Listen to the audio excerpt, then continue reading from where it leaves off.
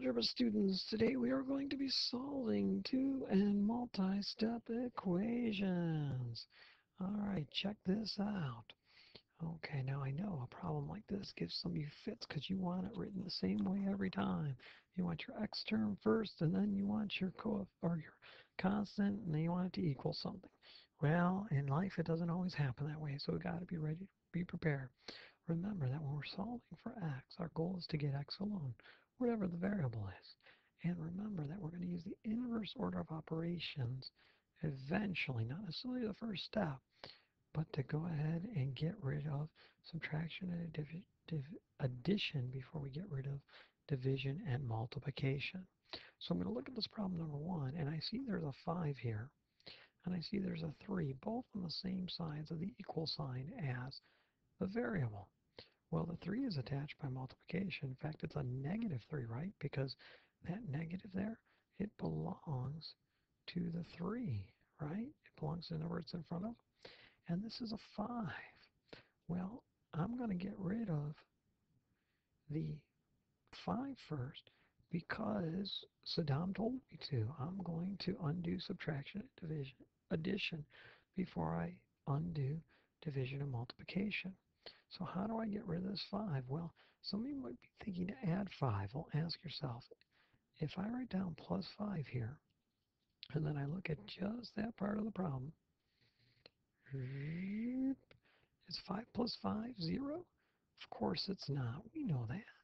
We know that's a positive 5. So to get rid of it, I'm going to need a negative 5.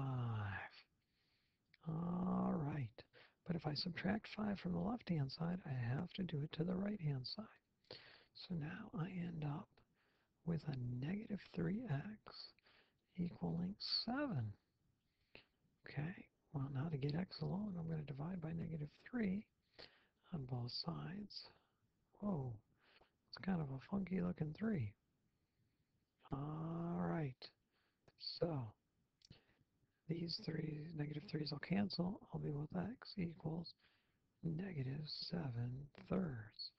Or you could say that's negative 2 1/3. You could do that if you wanted to. It's not required though. Sometimes an improper fraction is a better thing to deal with. But there's nothing wrong with it. Now, if you're going to go decimal, it's negative 2 3/10 repeating. If you don't give me this, it's an inaccurate answer and will cost you a little bit of points. Okay. Problem number 2, I notice right off the bat that I have x terms on the same side of the equal sign. Well, before I do any undoing, I'm going to combine those and make it simpler. I want to turn the problem into a two-step equation so that it's simple to do. 2 and 5 is 7. This problem must be 7x minus 6 equals 8. It's an equivalent form of the original equation. So 7x is going to equal 14. How the heck did I do that? Well, I have to undo the subtraction.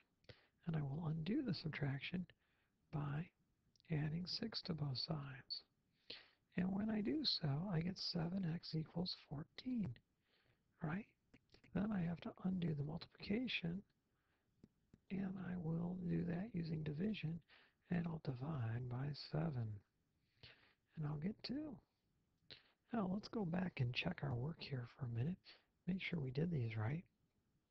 Problem number 1, I think x is negative 7 thirds. Well, I'll have 5 minus 3 times negative 7 thirds.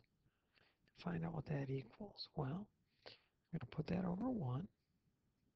And I see that my fraction can reduce 3/3. Boom, boom. Simplify down to 1. The two negatives become a positive because a negative times a negative is a positive. 5 plus 7 equals 12. So, yeah, I got the right answer. This checks out. On this one here, I know that x is 2, so I'm going to have 2 times 2 minus 6 plus 5 times 2. Well, that's 4 minus 6 plus 10, that's negative 2 plus 10. And if I have 2 negatives, 10 positives, I must have 8 positives when it all comes out in the wash. All right, over here. Looks like I've got some like terms again on the left-hand side. And so I'm going to highlight, combine those like terms before I try to listen to Saddam. Very important to do that. And the yellow ones become negative 2x plus 4 equals 16. And now it should be a simple problem. I'll get rid of the addition first, yielding negative 2x equals 12. Then I'll get rid of the multiplication. X is going to equal negative 6. To check my answer, I'll go negative 8 times negative 6 plus 4 plus 6 times negative 6. So it'll be 48 plus 4 minus 36. Well, 48 minus 36 is 12 plus 8. And that'll be 20. Uh-oh, I have a problem. Oh, I see, I've made a silly mistake. This is why we check our work. Now, my mistake is actually in my check, not in the problem, but I was expecting an answer of 20, of 16, excuse me. And I notice I wrote down plus 8. I should have only written plus 4. 12 plus 4 is 16, and that equals 16, so I did it right. Now, a problem like number 5, you can't combine like terms yet because there's 2 of this quantity. You could distribute. That would be a good way to do this one. I'll get 4x minus 10 plus 7x equals 12. And then you can highlight or circle or underline or whatever. And then once you've done that, now it's pretty simple.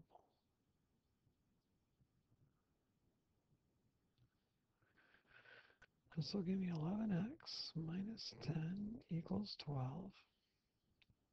I'll add 10 to both sides. 11x is going to equal 22. Dividing by 11, x will equal 2. Of course, I should definitely check it. And I'll have 2 times quantity of 2 times 2 minus 5 plus 7 times 2. And this will be 2. So 4 minus 5 plus 14. I'll have 2 times negative 1 plus 14, just working up.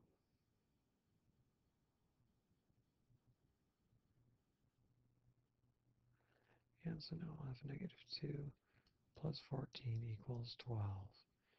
And that's what I wanted. So yeah, I did it right. Okay. Mr. Lawrence signing off. Have a good night, everybody.